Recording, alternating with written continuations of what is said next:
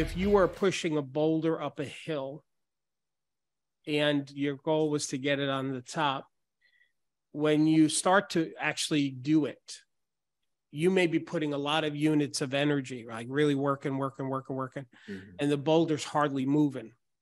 Like if we measured the energy, it might be you put 10 units of energy in and you only get one back in result. So you're running negative.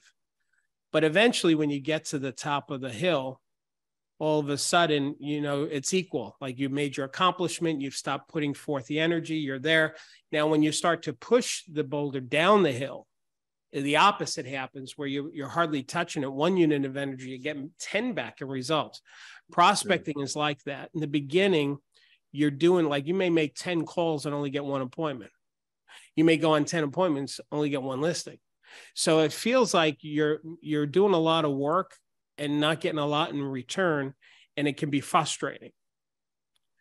Now, what's important is that you distinguish, you not have the results and dictate who you are and your worth. That's the important part. Like what we'll do, a lot of us will do, is we look at all of this work and this little result, and then we internalize it, and then we say, I guess I'm not good at this.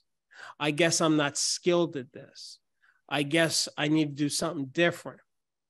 And that's the mistake, is starting to question yourself and your ability. You have to embrace it as part of the process. Eventually, the results will show up, but you got to keep on keeping on.